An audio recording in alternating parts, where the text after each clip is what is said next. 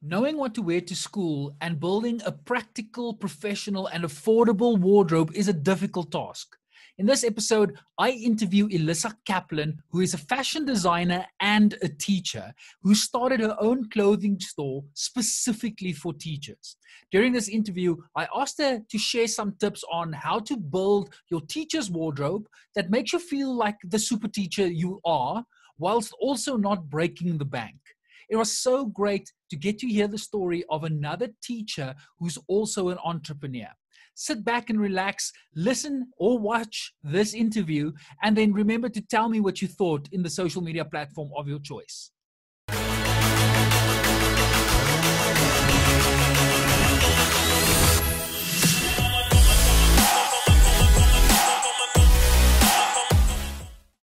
Hi, my name is Francois Nordier, and I am a super teacher, and this is Super Teachers Unite, the show that's all about motivating, inspiring, and supporting teachers.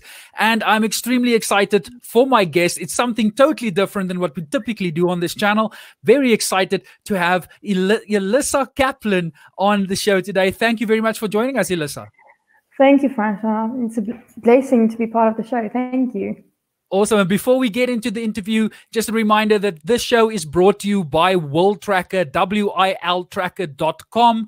If you're a student teacher or you are a practicing teacher looking to mentor student teachers, the platform is all for you. WilTracker.com brings student teachers, mentor teachers, and university lecturers who need to evaluate the student teachers together, because we know that the journey towards becoming a super teacher starts at university level, and we want to create this community of super student teachers and super mentor teachers to get together so that the next generation of teachers are equipped and ready to go.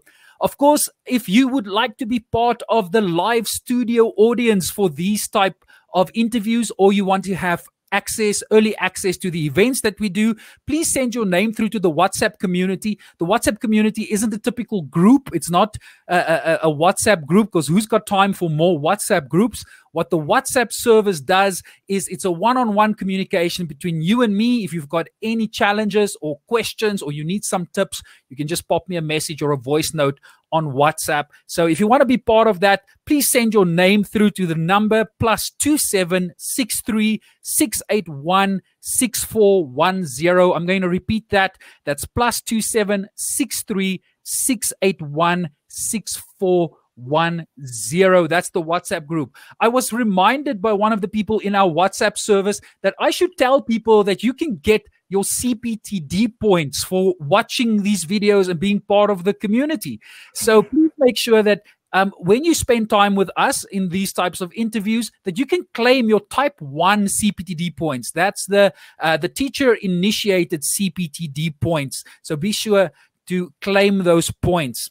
Righty-ho, I know we're also streaming live on Facebook. That community, it's great seeing you guys on Facebook as well, but I'm only taking questions and participation in the interview on our Crowdcast platform, and you can only get invited if you make use of our WhatsApp community. Righty-ho, with all of that being said, at the end of today's interview, Elissa and I, as well as our studio audience, we're going to do the Design a Lesson Challenge. So in order for us to know which subjects and phase we will be doing our Design a Lesson Challenge in, I want our audience to go and vote. You'll see at the bottom there is the polls button. Go and click on that and go and vote for the subject and the school phase that you want us to use in our Design a Lesson Challenge. But that's much later in the show. That's towards the end.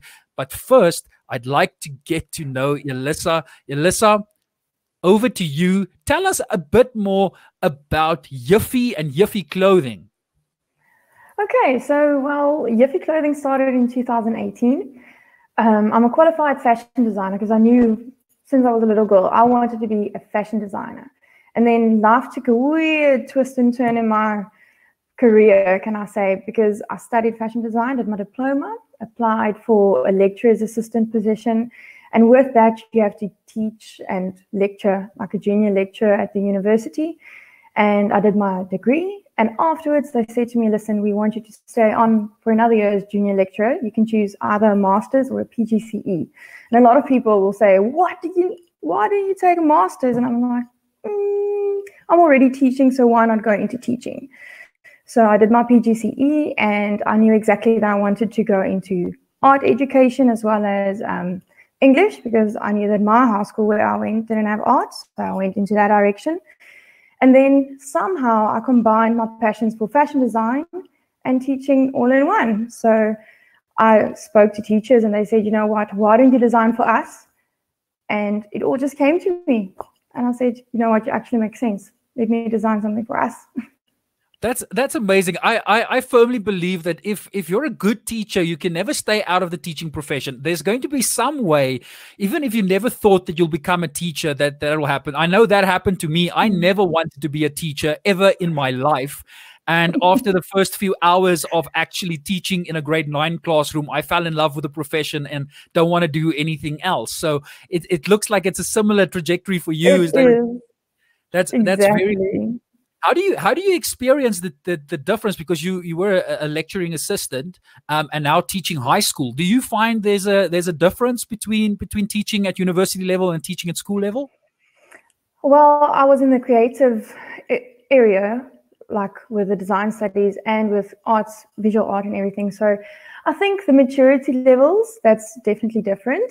So you don't really necessarily to discipline your students as much as you need to discipline your grade 8 or 9. So that is definitely a difference. But with the visual arts that I'm busy with now, it's a blessing to teach grade 10 to 12s, which are almost at the same intellectual level, you can say, as a student. But students are challenging because they are also working people, and getting time to do their assignments and all of that, that's also a challenge. But yeah, I don't know. It's quite a vast difference between the maturity levels. Yeah. So it's awesome that you have the privilege to combine these passions that you have, the passion for fashion design and the passion for teaching at the same time. But now you've seen that niche area of designing clothes specific to teachers. Is there something that you've discovered or got hold of that is different between designing for like just I almost want to say the typical person versus designing for a teacher? Is there slight differences?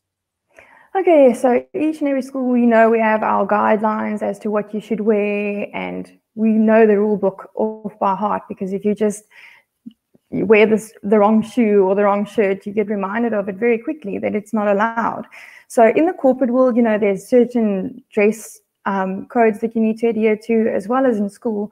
But especially because we work with learners, we need to always, we have to look professional, but we also need to, the big thing about teachers is you need to hide skin that might, attract a young male or female.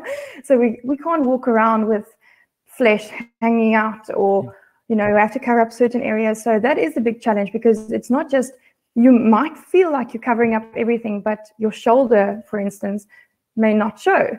So you have to really think out of the box as to how you're going to design something that's flowy enough, but you can have your arms showing, but not showing permanently. So that is a very, very challenging topic, basically, because it's not just I'm designing pants or I'm designing a dress. You have to adhere to those certain rules. And the dress codes, I hope, for all schools are exactly the same, because then you almost like create a general standard across the country and everyone can wear the same. You set the standard by what you wear, and others will pick up exactly from that. So yeah, and it is a big challenge, because you have to pay attention to the small details.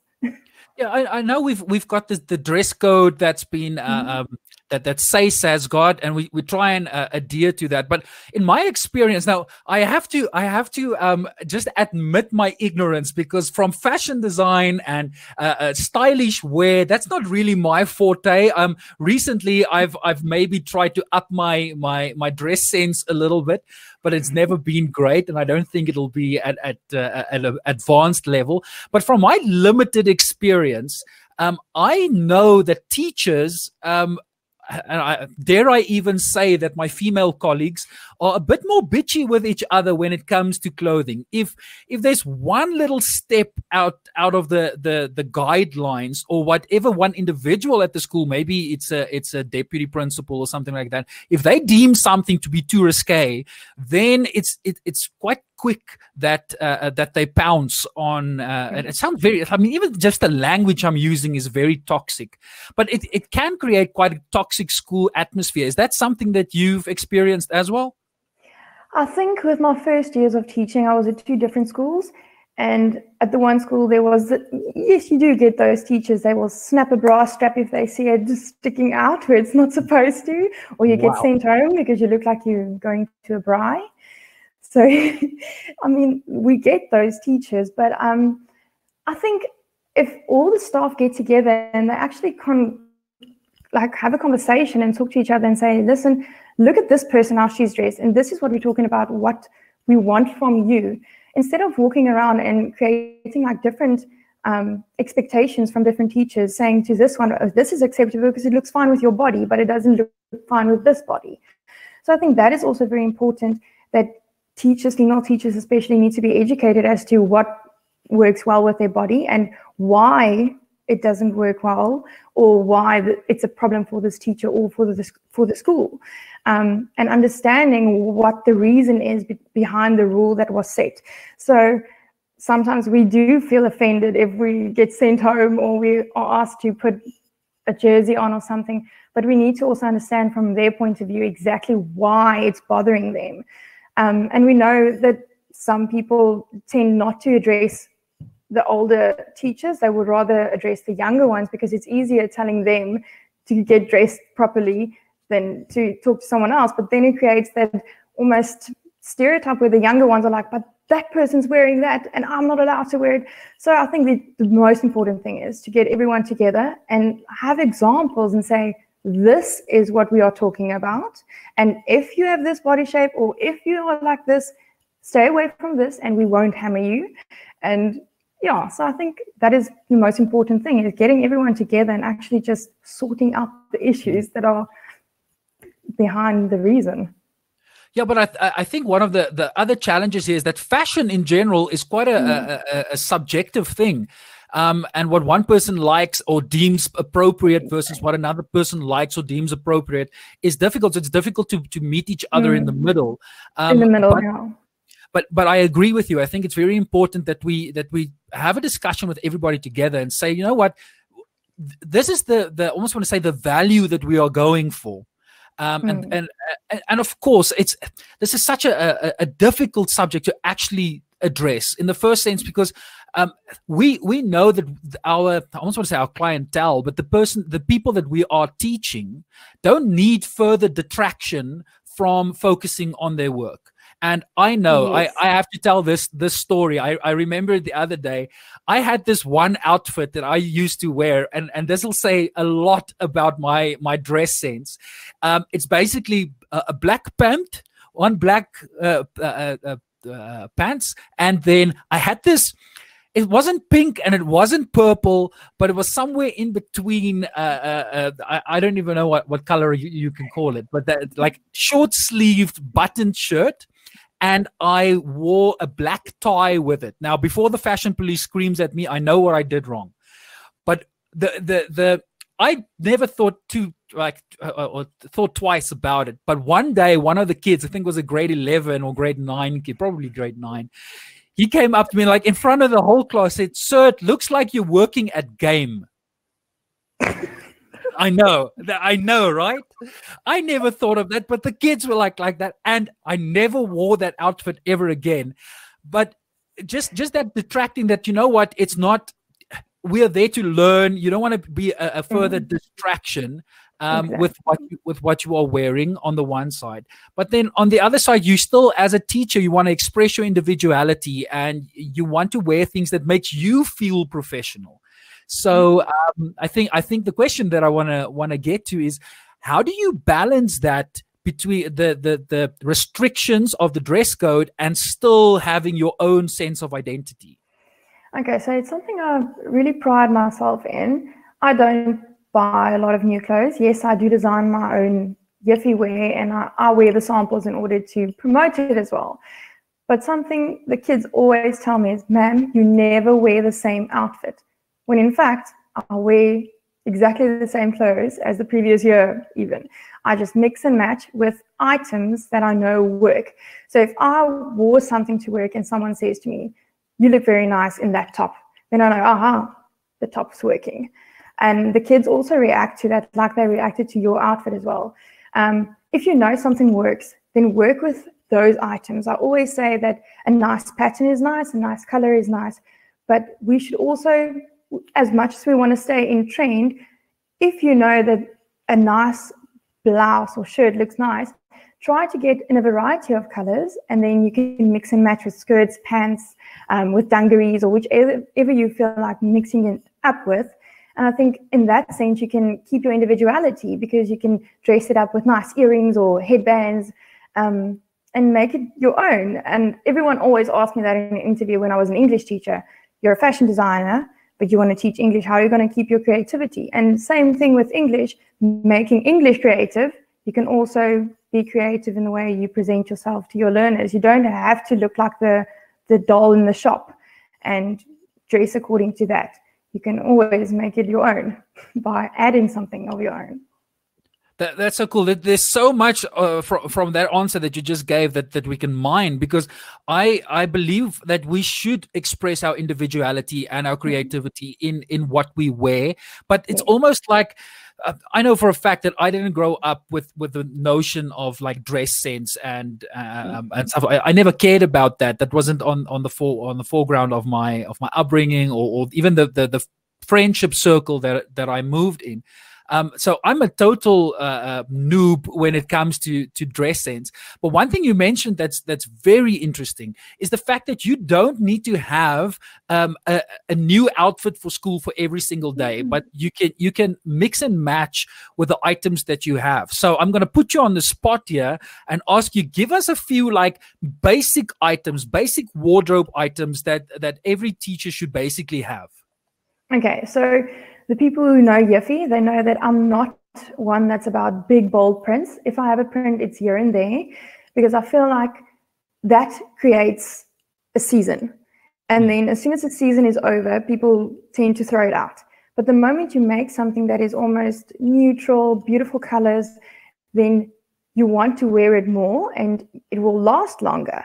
So yeah, something each and every teacher should have is a proper skirt, either in black or in neutral color, not necessarily bold colors. I think the bold one is there for those days you want to surprise the kids, where you wear your plain outfits maybe the whole week, and then on a Friday, boom, you have something colorful and bright. A very nice, appropriate button-up shirt. I'm not talking about like a school shirt. You get beautiful ones like mine, the satin ones that we have, or you get nice denim ones like this one I'm wearing. And you can wear it when you are, like I'm not teaching right now, you can wear it to work, or you can wear it wherever you want to. That's very important. You need to have a good coat, because a coat could also make it or break it. I feel like it, because if you wear your big puffy jacket, which is very comfortable and warm, it doesn't necessarily go with your outfit and it's hiding everything you're wearing underneath. So if you have a nice coat, also neutral colors, then you can mix and match as well with other outfits. You can wear it with pants or dresses or skirts. A very nice dress. We know that teachers, we cannot go higher than the knee, so let's stick to the knee length like dress. I think very nice dresses to have is your normal empire line dress, which goes underneath your bust area, and that's a nice flowy dress. You look feminine in it. So I feel like those are basic things you need, but stick to some neutral colors with a splash of color, because that's the color and the print will surprise the kids. So I think not to go too bold with just buying patterned items or outfits, and not going too bold with the fashion trends at the moment, because a trend is a trend. It will die out. And then you sit with another problem, and that is, what am I going to wear tomorrow? Yeah, so that's very, very interesting and important that you have like the base, a base outfit or base wardrobe, and then you accessorize, because accessories make something pop. and gives forgot to mention. And trousers, very good pair of trousers that are comfortable, not tight fit. That's very important. Cool. And the fact that you can mix and match, so you can like on one day have the skirt and a shirt with a jacket, and then you can just rotate between the three items the whole time. Exactly. And I think I can't remember the math around it, but it's with something like, I think with 8 different pieces of clothing, you can make something like, I think it was 24, 28 types of like unique outfits. That is exactly what I do. That is exactly what I do. And the kids always tell me, ma'am, you must have a massive closet. No, I don't. I have a normal standard size closet, and it's true. If I wear my black pants today and I wear a dress over it, or a nice top over it, next week I wear those exact same pants with something else, and they don't even notice. So it's all about mixing and matching, and I believe in not spending too much money on different items. You can really make do with what you have. And I think that's a very valid point, because all teachers will tell you the first thing, that clothes are expensive and we don't have a massive salary. So how, if you were like a starting teacher, or I typically tell my 4th years to already start thinking of their teacher wardrobe. If you have to start buying clothes for your profession as a teacher, how would you start building that wardrobe? Okay, so I think they should stop looking just like at the whole word teacher, because that creates a stereotype. People will think, oh, this is a teacher outfit. It's not. You're not supposed to dress or buy or spend your whole salary on a teacher's wardrobe. You should dress yourself, because I always say that your profession shouldn't determine your wardrobe. So important thing is to buy these, you need your pencil skirt or a proper nice skirt. If you want a flare skirt or pencil skirt, depending on your body type, that is very important, because a plain black skirt you can wear with anything. Start with buying that.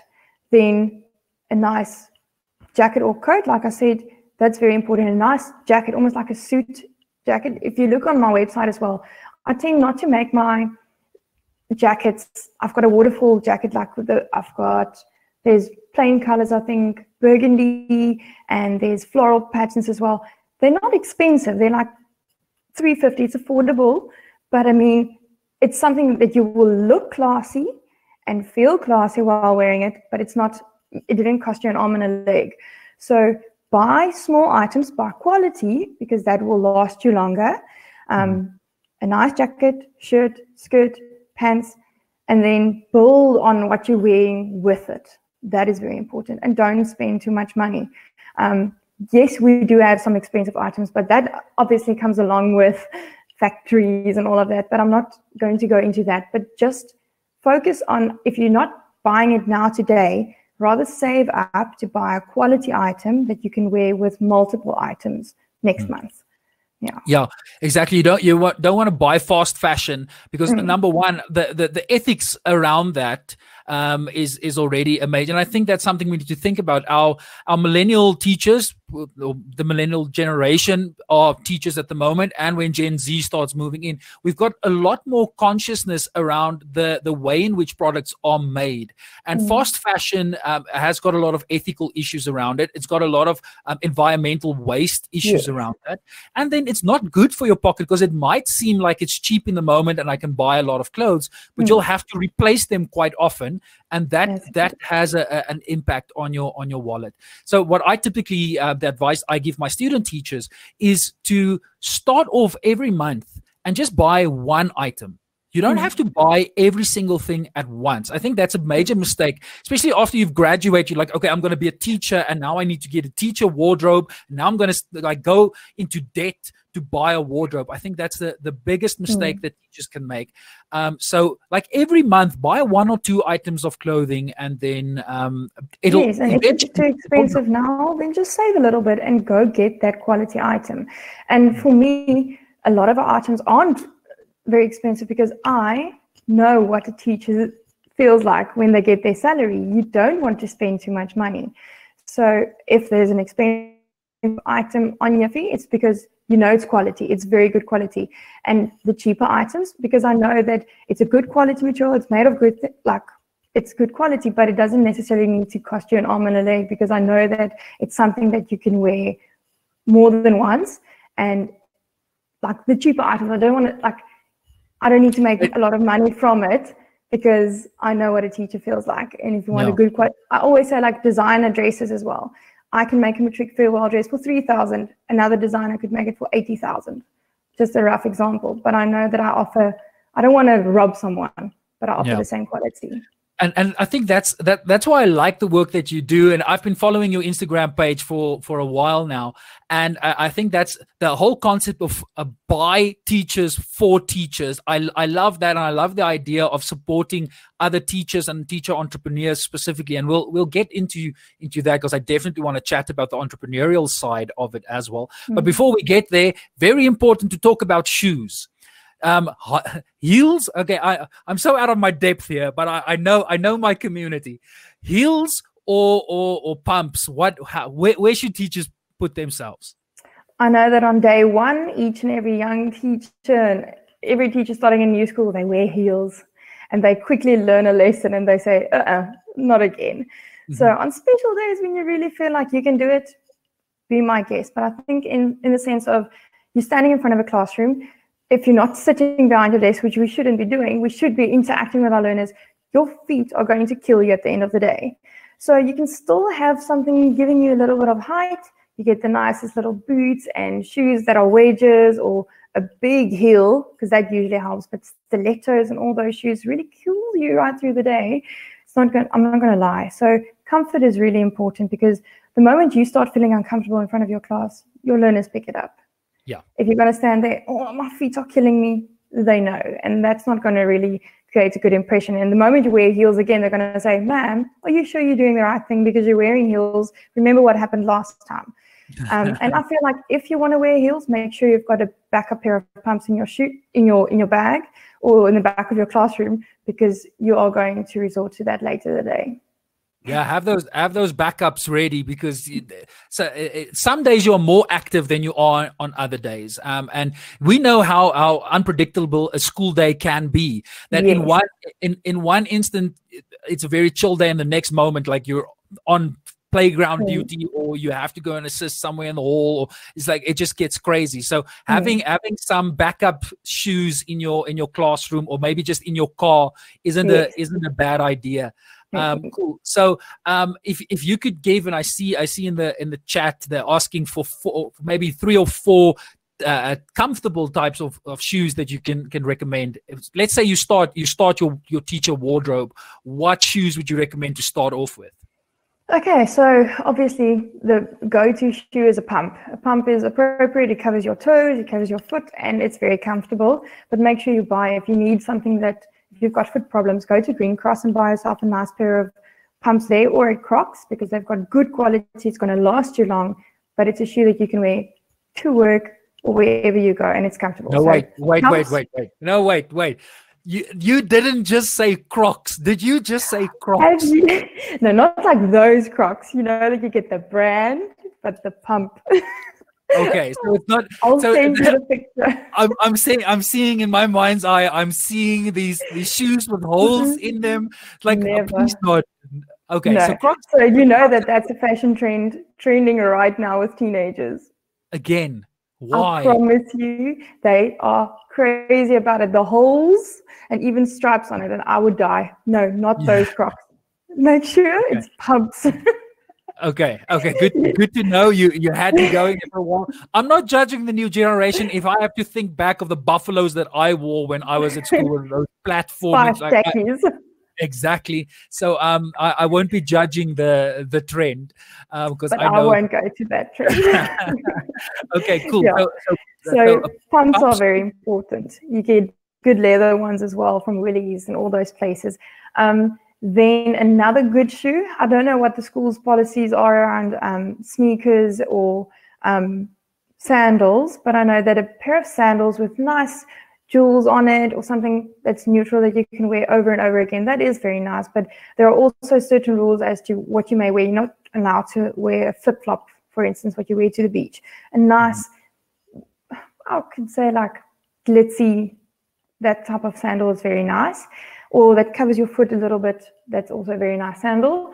A boot, I don't like really, my preference is not a long boot. I like ankle boots because that you can wear winter or summer. You can pair it up with stockings in the winter with a nice dress or skirt.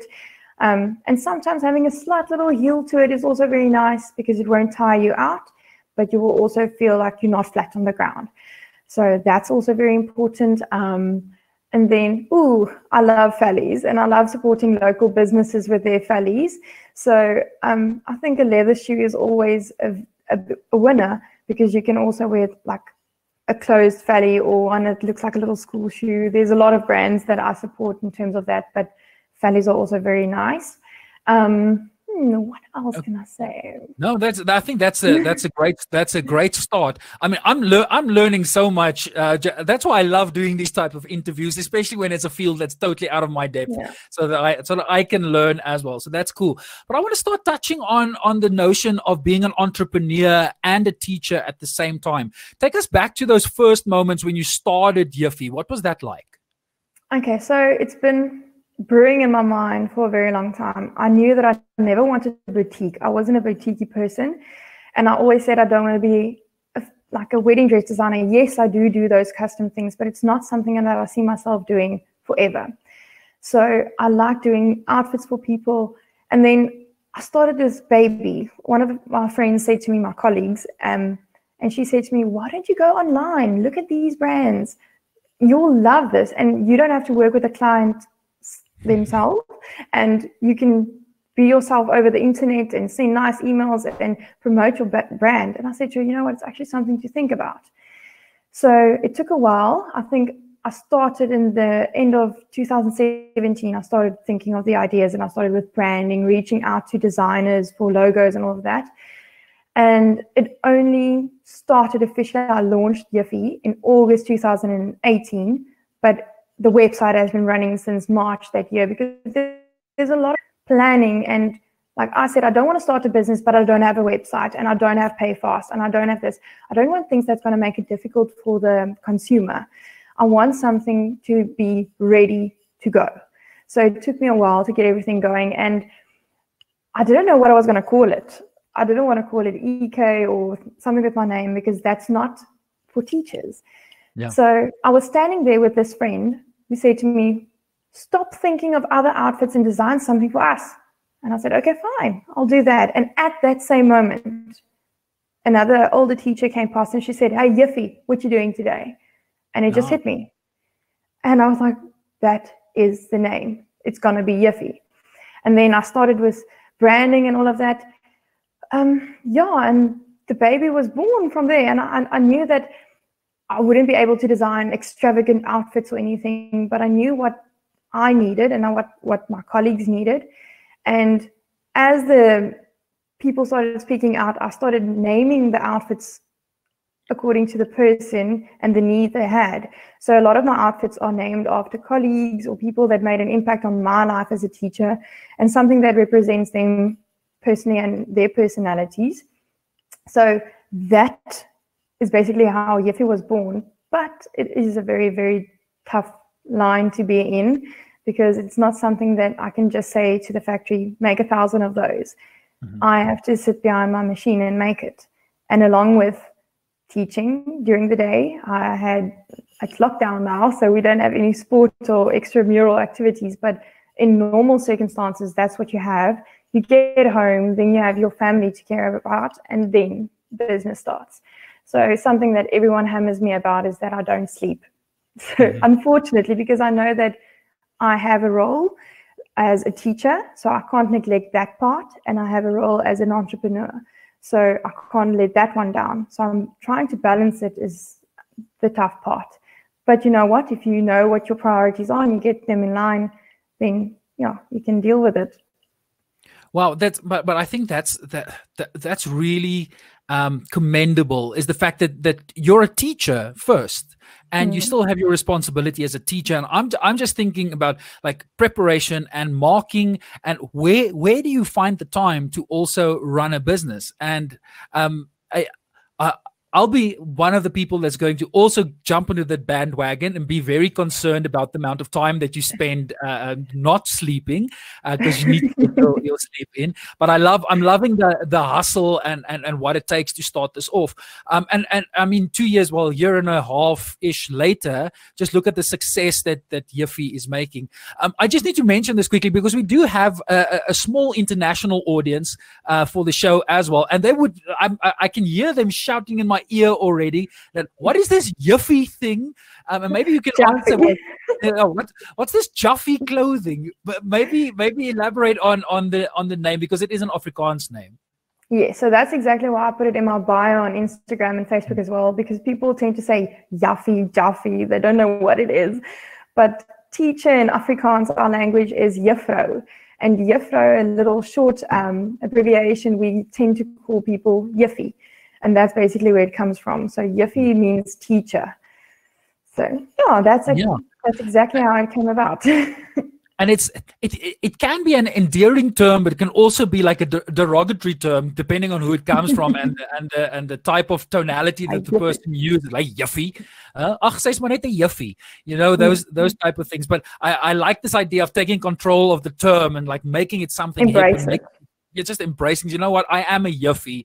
And I know it sounds a bit weird for me to say that I'm a Juffie, but you know what, I can associate myself with that, because the juffrou part typically refers to the female teacher, and that's something that needs to change. We need men's clothing as well, and I've been hammering you for a while now to start thinking about men.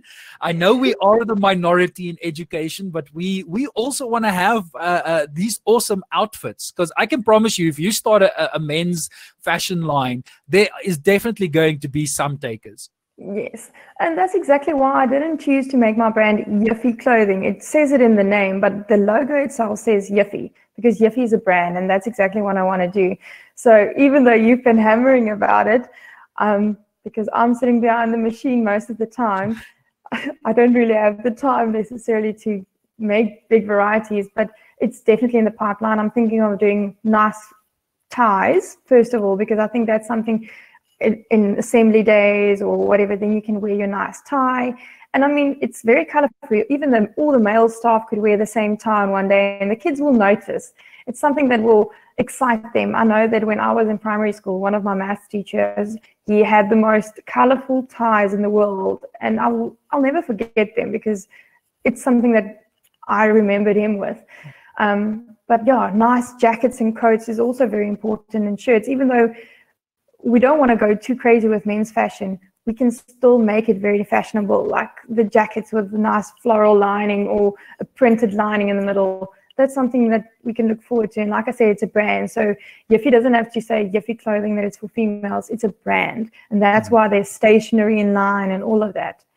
And that's really something I'm looking forward to expanding to. And you'll be the first. I wouldn't be the ideal model, but I'll model and I'll send you photos. I promise you that. That'll be cool. I love ties. I absolutely love them. You can also think of like bow ties, also quite a nice fashion thing. So that's, yeah, let's do it. I'll model it for you. I'll wear a shirt, I promise. I'm seeing cool ideas coming through here. Reversible ties 2-in-1. That is quite interesting. Well, I have to mention this. I love the fact that my mom supports me in everything that I do. So, having a big shout out to my mother Rihanna, that's in the chat here. It's also she loves making clothes. She's also quite funky when it comes to that. So she's got some great ideas. I'll put you in contact, because the two of you will keep on chatting forever. So that's quite cool. But advice for other teachers that wants to start a business, who wants to run something on the side, what type of advice can you give them? Okay, so first of all, it is one of those things you need to have your time in place. So I'm a person, I don't sleep a lot because I run on it for years now. But if you know that you have to get your sleep and you've got a busy family, then make sure that you know that if you're going to need assistance, you get assistance. And if you're not able to do it on your own, because priorities are very important. I know that that's one of the first things my school staff said to me. make sure you don't let the one down, because school's still your first priority. Make sure that you put that first. And that is, balance is the biggest thing. If you know that you can balance it, go for it, because I think empowering teachers, empowering each other is very important. And I mean, you need to think of yourself as well in the same sense. What are you going to do the day you can't teach anymore? I always say that because I did fashion design, it doesn't mean I can just make clothes. I can do interior, pillows or whatever. I can be 80 years old and I can still make pillows and curtains. And I will still be able to provide an income for myself. And a lot of cases, we don't know what our situation will be financially in terms of our spouses and your business. Even if you can't teach anymore and you have to move somewhere else for your spouse to get a job and you're not able to get a job, your business could still be running. So I think that could really help. But as a teacher, you shouldn't be scared to take on new challenges. I mean, if you have a hidden talent or you've got an idea, go for it, because you can still teach while doing it. And if you need assistance, you get assistance. It's not like you're going to do it all on your own. If you've got a good support system, go for it. Yeah, that's amazing advice. And I think the one thing, a lot of the teachers who I coach, they ask me, like, when will I find the time to do my passion? Then I say, okay, well, let's quickly do an audit of your week and find the downtime that you're actually wasting. Just think about the amount of time you're actually spending consuming social media and not actively posting and promoting the work that you do on social media. If you just even make that change between only consuming versus actually posting and talking about the things that you love, you're already using your time a bit more productively. Look about the time you spend watching TV and ask yourself, is that really constructive time? I've got no problem with people watching series or watching TV and doing that in your downtime to relax. But do you have to binge watch an entire series? Or can you watch one episode and then get back to work and doing what you really love? Yes. If you really want to do it, you'll find the time to do it. Yes, if there's a passion growing inside of you and you really want to light the fire, then nothing should stop you. You can always catch up on that series. There's no way that you're going to lose out on that, because you can catch it up. I'm one of those people, luckily for my machines being right in front of me, I don't watch a series and I don't watch anything. I listen. Audiobooks are amazing because I don't have time to sit and read a book, but I can listen to an audiobook.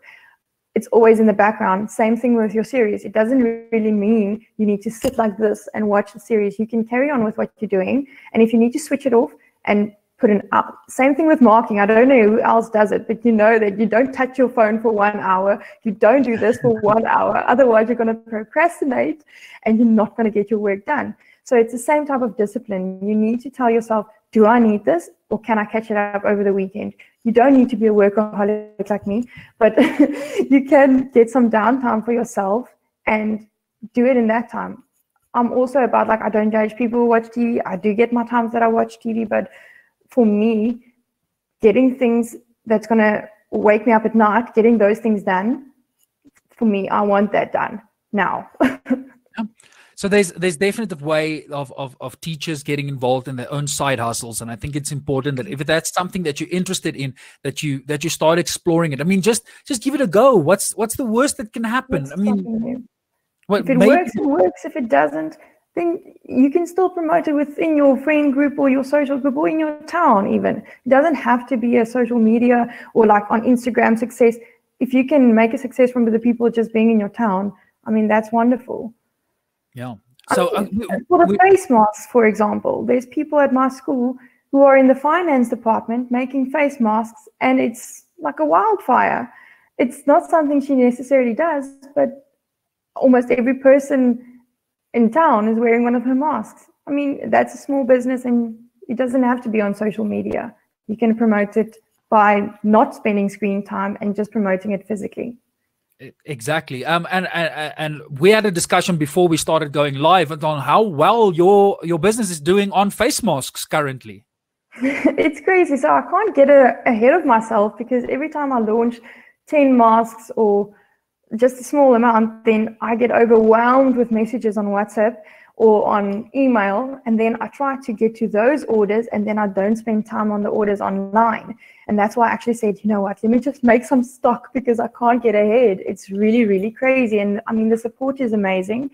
it's not like, I don't know how long it's going to last, but while we're all trying to stay safe, we might as well look fashionable.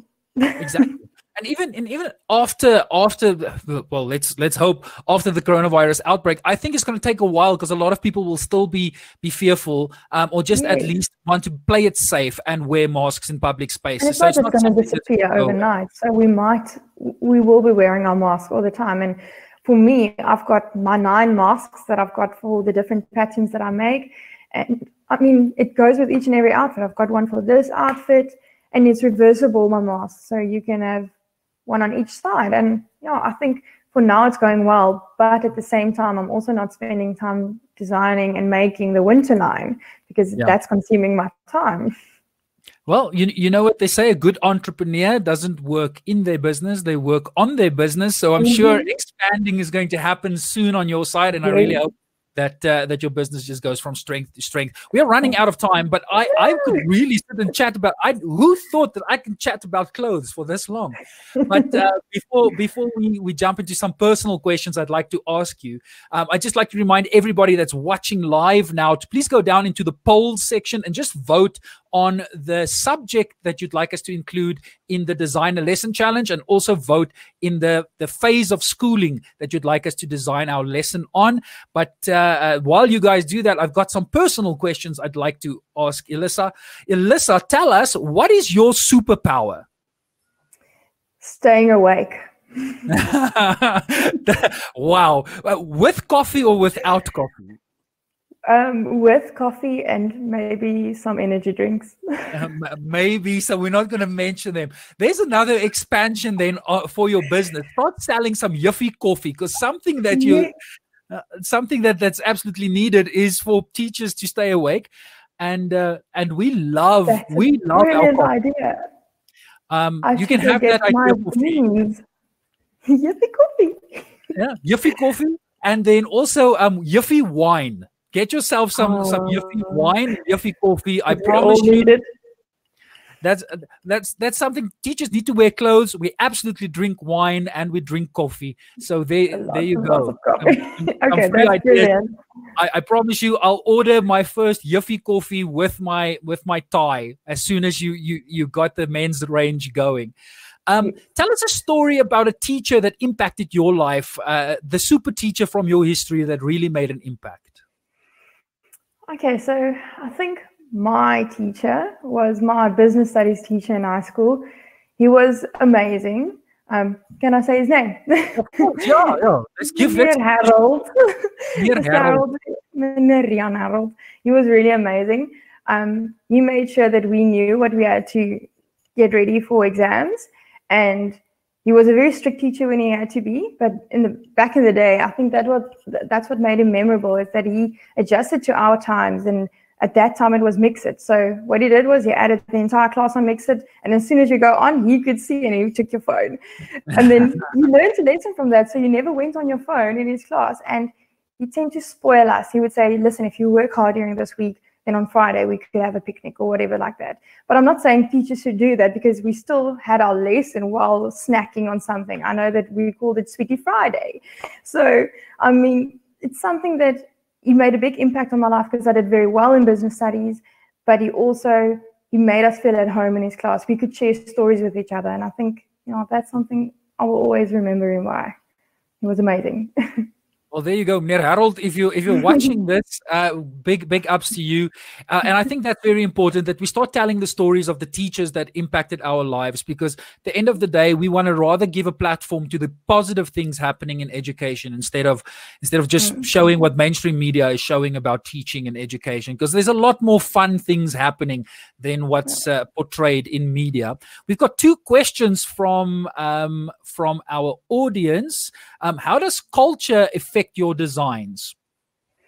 So that is a big thing as well, because you need to understand that some cultures can't wear a certain outfit or item, and that is very important. Like, I know for Jewish religion or Muslim as well, you cannot wear something where your knees are allowed to show, or like those things. So that does affect it. But I also look at my margin, and I see where my target market.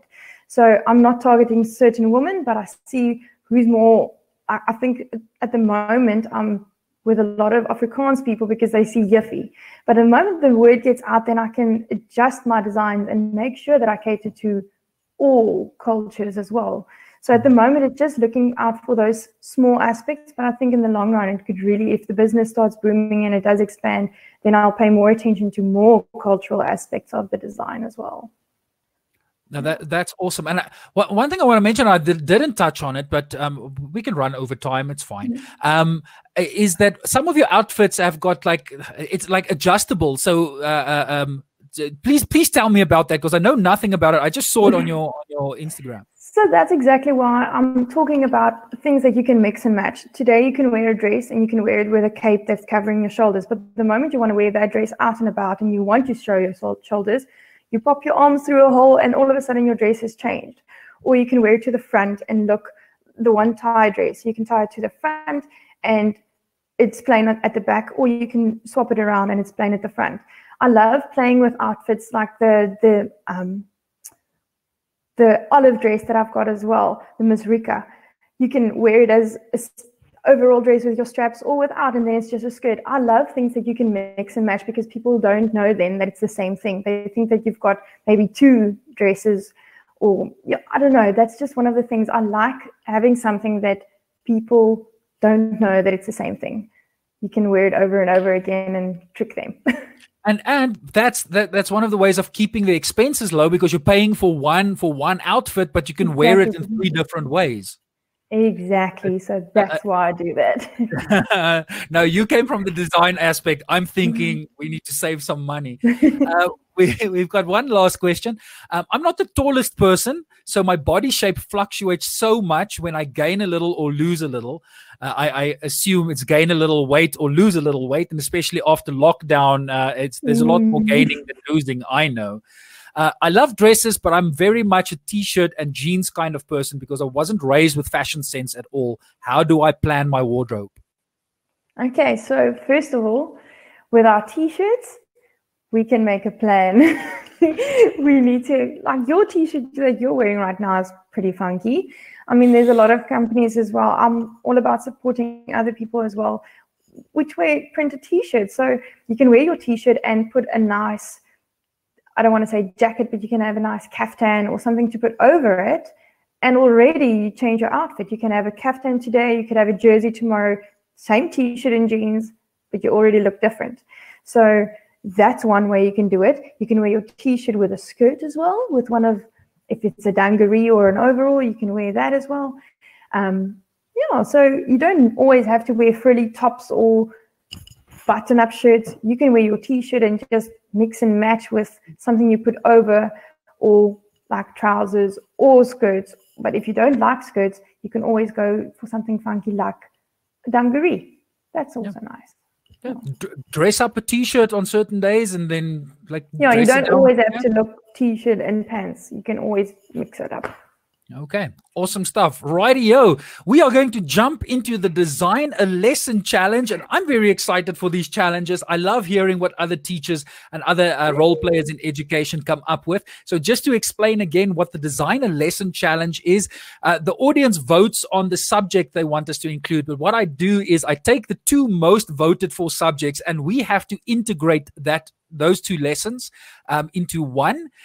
And with the ideas, we want to showcase how you can brainstorm ideas for activities and lessons in the classroom. So our audience has chosen, if I quickly have a look here, it is a tie, but it's good. It's English, so that's great, and visual arts or creative arts.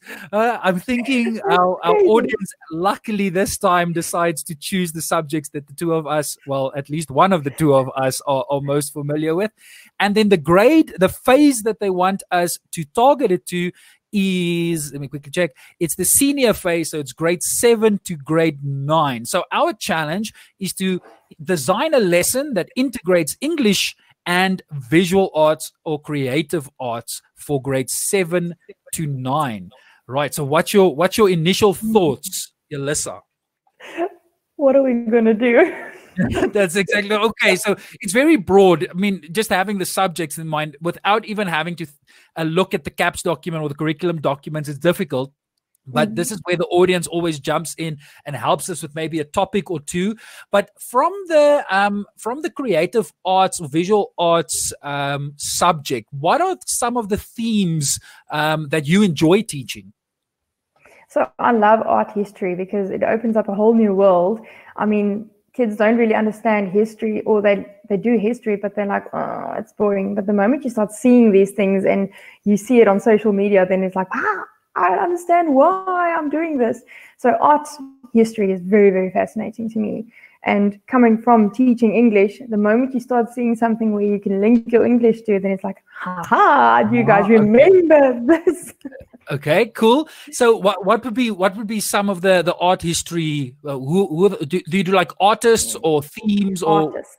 Yes, okay. We do artists, and with each and every art movement, especially like where you go from expressionism or impressionism, each and every movement has its own themes and characteristics. So that's very nice, because then you can see how the painting, some of us just look at paintings and you don't know, but the moment you start knowing what is expressionism and what is impressionism, you can actually see on the characteristics what the theme was and what differs in the two paintings. Okay, we've got something in the chat here from V. She says, lettering in art, slogans perhaps, the power of words and catching attention of the audience. So here we immediately like linking it to business and marketing as well. So I like this idea of lettering in art, but then also linking it back to like I was going to say expressive language. Like what's the type of language you would use in marketing? So for me, I always believe in your figures of speech, your alliteration, because that gets people going, having the rhythm there. So I love alliteration. That's always great, it's a catchy tune. Also, I love metaphors, because people... Yeah, I don't know. For me, a metaphor is much bigger, because sometimes you can have your little quick slogan out there and you allow the people to think a little bit what the meaning is behind it. But yeah, I don't know. I think that's I like that idea of metaphors and maybe or what's it, figures of speech and using that in art to depict. So using an image to depict a metaphor or that's a brilliant idea. We've got our lesson, so our activity then would be to use figures of speech or metaphors and visualizing them. Yes, analyze an artwork by using your figures of speech and saying that this depicts a metaphor for like I don't have a painting in mind now, but I mean you can always find a metaphor for the deeper meaning. So I like that because what one person gets from imagery, and that's what I love about art, is that it's very subjective. Yes. But then when you link that to the English language and figures of speech and metaphors, then the individualism comes out from that. Exactly. Like if you take a picture of a staircase, a portrait of a painting of a staircase, you can say that the staircase could mean your journey going up in life. You have ups and you have downs. This one step might be a bit of a rocky one with splinters or something, and it might cause you to fall down, but then there's another platform. And when you reach certain platforms in life, you have to rest and take a break before moving on to go to the next one. So, I mean, you can take a painting of staircase and you can have a deeper meaning in that. And with each and every step, you can also, there's experience from that as well. So now we're moving into the life orientation space as well. And can you see how easy is it actually to start integrating subjects? Can we please, teachers, start working with our colleagues? Because here's a science guy sitting next to, digitally next to a visual arts person. Two of us, with the help of our audience, came up with a lesson idea and an activity idea within different subjects, and this is how we can find the connections. So I love the designer lesson challenge. It just shows you how we, in collaboration with each other, can find the connections and make some exciting activities or lessons. I mean, I would have loved to do this activity if I were a kid. I could always suggest to people wanting to combine those things. When I was an English teacher, not having the visual arts background then to teach, I always say to kids when they do poetry and they don't understand what's going on, create a picture. The moment you've got the picture in your mind, it becomes very easy to understand. And one activity I did, I took a boy who was very good at poetry, he wrote his own poems and raps, and I said to him, read this quick poem, don't tell the kids, and the moment you are ready, I showed him a picture, and I said to him, go and write a poem or a rap, and the moment you're ready, you're going to rap it to the class. And the moment he did that, I asked the kids to tell me what they saw. And the moment I put the picture on, some of them started crying because they said he explained it so visually or with his words that they couldn't believe it. It was exactly what they saw. So that is what you can do, create a picture. No, like I love that. I mean, it's literally painting with words. So you start off with the image, you have the intermediary design a poem, and then after listening to the poem, every kid makes their own drawing. Yes. And then you can see how it relates back to that's such a great activity, man. Somebody do that and post it on social media what the results were. I would really love to see that. Now, before we sign off, Elissa, where can people find you if they want to order your amazing designs and clothes? Where do they do that? Okay, so you can find me on Facebook. You just type in Juffie Clothing. Make sure it's Juffie because there are other brands as well. And then also on Instagram, you can find me at Juffie Clothing. You can email me at info@juffie.co.za, and you can go on the website www.juffie.co.za. Yes, you can find me there. That's amazing. I believe I'm already following you on all the social media platforms. I believe everybody else should also go and make a dry and follow there. This guy. He's amazing what he's doing for teachers. You are too kind, Elissa. Thank you for that. I appreciate that plug as well.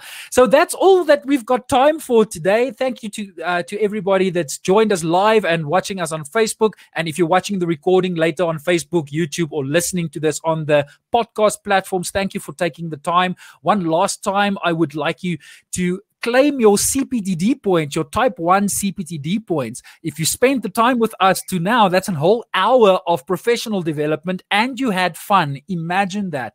Make sure that you claim your CPTD points. Thank you so much to World Tracker, worldtracker.com for bringing this episode to you. Make sure you go and check out their platform. Go and register on the platform if you'd like to be a mentor teacher, or if you are a student teacher or university lecturer, go and register on the platform and take part in everything that World Tracker does. One last time, if you'd like to be part of the WhatsApp community, send your name to +27 63 681 6410 and become part of the Super Teacher Network. Until next time, my name is Francois Nordier, and with me, I've got Elissa Kaplan, and we are Super Teachers.